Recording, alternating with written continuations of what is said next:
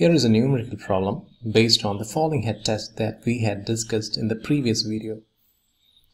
In a falling head test, on a sample 12.2 cm high and 44.41 cm square in cross section, the water level in the standpipe of 6.25 mm internal diameter dropped from a height of 75 cm to 24.7 cm in 15 seconds. You are asked to find the coefficient of permeability. Now this is a falling head test, and the equation for coefficient of permeability is here. K is equal to 2.303 AL by AT log H1 by H2, where A, small letter, is the area of the standpipe for which you are given with the internal diameter. Capital A is the cross-sectional area of the sample, directly given as 44.41 cm square. Length is the length of travel of water through the sample. T is the time taken for height to fall from H1 to H2. So first we need to get small letter a, which is equal to pi by 4 d square. D, the diameter, is given as 6.25 millimeters. So converting that to centimeters, you can substitute in this equation. Length of flow or length of travel of water through the sample is nothing but 12.2 centimeters, which is the height of the sample. Area of cross section, capital A, is 44.4 centimeter square, and time taken is given as 15 minutes, so we can convert that to seconds multiplied by 60. Height dropped from 75 centimeters, H1 75 centimeters, to 24.7 centimeters, so H2 is 24.7. Now we have all the data. All you have to do is to substitute in this equation, making sure that you have the consistent units. You have converted millimeters to centimeters here, and you've converted time from minutes to second. So substituting will give you answer in centimeters per second. Coefficient of permeability 1.04 into 10 to the power minus 4 centimeters per second. Next question. A sand sample of 25 centimeter length was subjected to a constant head permeability test in a permeameter having an area of 30 centimeter square. A discharge of 100 cc was obtained in a period of 1 minute under a head of 39 centimeter. You are asked to determine the coefficient of permeability. So of course it's given as constant head permeability test, and we have the relation for coefficient of permeability K as QL by AH, where Q is the discharge in centimeter per second, L is the length of flow in centimeters, A is the cross-sectional area in centimeter square, and H is the head causing flow in centimeters. So 100 cc in 1 minute, 100 cc in 60 seconds, so that's 100 by 60 centimeter per second. That will be the discharge. Length of flow is already given as 25 centimeters, which is nothing but the length taken by the water particle through the sample, or the length of travel of water, 25 centimeters. Capital A is the cross-sectional area of the permeameter, or in short the sample, which is 30 centimeters square already given. H, head causing flow, is already given as 39 centimeters. So all you have to do is to substitute, making sure that you have a consistent set of units here, centimeters and seconds. So 100 by 60 multiplied by 25 by 30 multiplied by 39. Answer turns out to be around 0.0356 centimeters per second. So that's the coefficient of permeability. Now we'll move to one final portion in the second module, which is the permeability of stratified deposits. Now, soil doesn't exist in an ideal condition. In field, soil exists in different layers like this. So whenever you take a cross section of the ground, it will be in layers of different soil. So though we have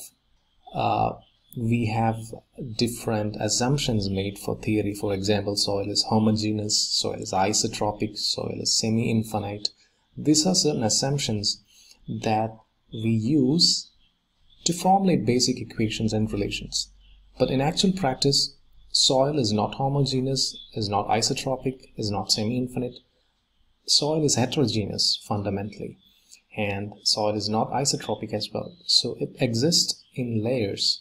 So soil with different layers will have different permeability, and they're arranged in strata as observed in nature, the one that you see in the photograph here.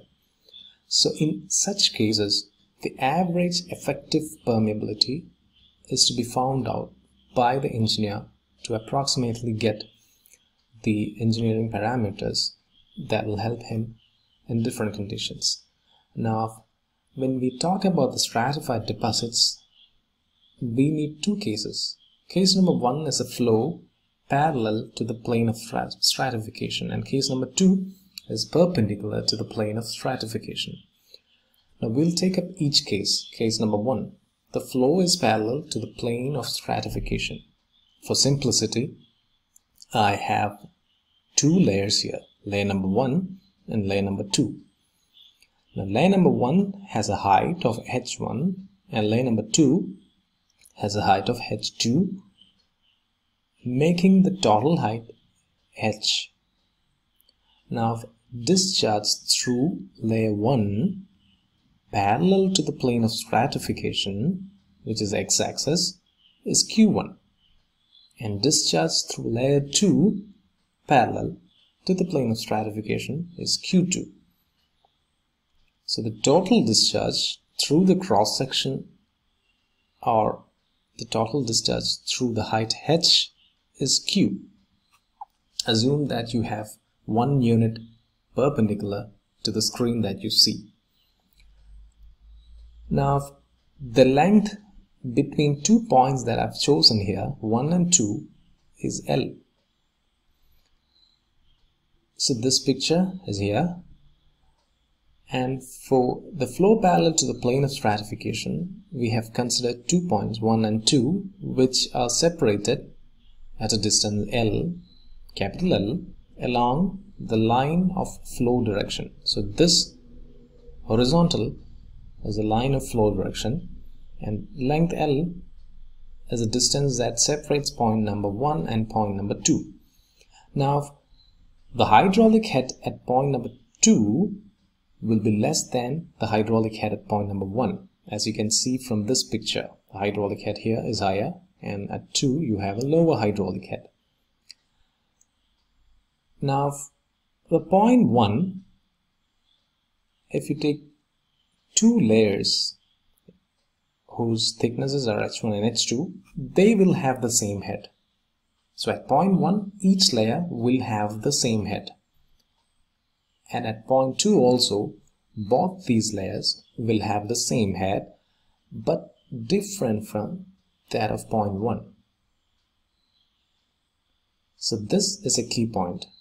Hence, the hydraulic gradient I of each layer is equal, and again equal to the entire deposit. So I, hydraulic head or hydraulic gradient, is equal to I1 is equal to I2. But the discharge Q, as you can see from this picture, is the sum of discharges Q1 and Q2. So Q is equal to Q1 plus Q2, whereas I, hydraulic gradient for points 1 and 2 will be equal, again equal to the general hydraulic gradient I. So based on these two things, Q1 plus Q2 equal to Q, we can rearrange that as KIA equal to K1I1A1 plus K2I2A2. Q is equal to KIA as per Darcy's law. But in this equation, we know that I is equal to I1 is equal to I2, which we had discussed in the previous slide. Hydraulic gradients are constant. So what remains is Ka equal to K1A1 plus K2A2. But A can be replaced by H because we have taken one unit perpendicular to this slide that you see. So I can write this as K multiplied by H1 plus H2 is equal to K1H1 plus K2H2, where H1 plus H2 is equal to H. So in short, I have an equation for K as K1H1 plus K2H2 by H1 plus H2. K equal to K1H1 plus K2H2 by H1 plus H2 when the flow is parallel to the plane of stratification. Or the overall hydraulic permeability coefficient is equal to K1H1 plus K2H2 by H1 plus H2, where H1 and H2 are the heights of each layers and K1 and K2 are the coefficients of permeability for each layers. Now you have the second case, that is the flow perpendicular to the plane of stratification.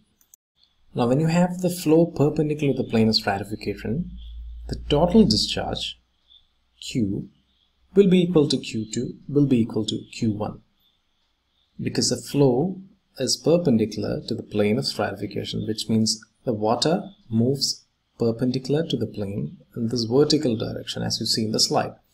So the total height H will be equal to H1 plus H2, and the total discharge Q will be equal to Q1 will again be equal to Q2, like this.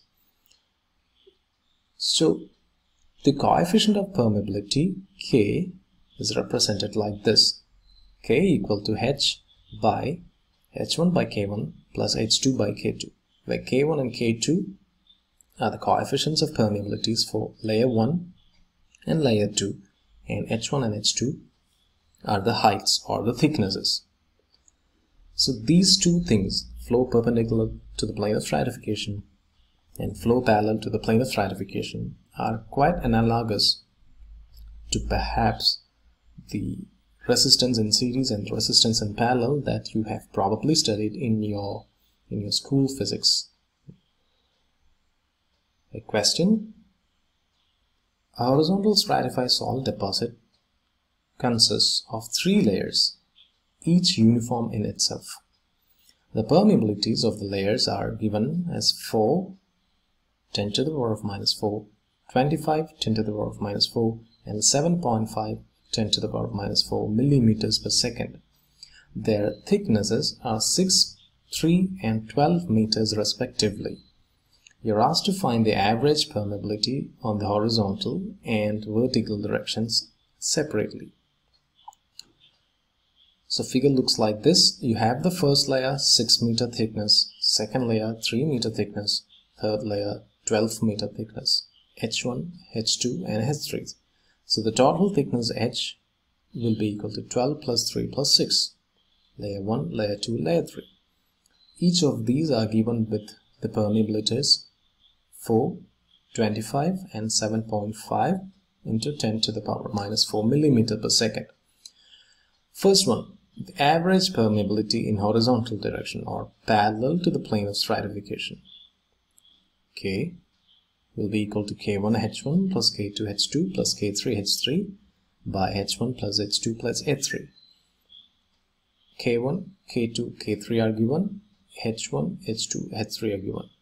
So you just have to substitute in this equation, and the value that you get will be 9 into 10 to the power of minus 4 millimeters per second. Like I used to say in every classes, please do not by heart what's written here. All you have to do is just work out on your own and ensure that you are getting a similar answer. Now the second thing is the average permeability in the vertical direction, which means parallel to the plane of stratification. So the equation is K equal to H by h1 by k1 plus h2 by k2 plus h3 by k3. Again, try to work this on your own and just try to see if you are getting an answer like 6.5 into 10 to the power of -4 millimeters per second.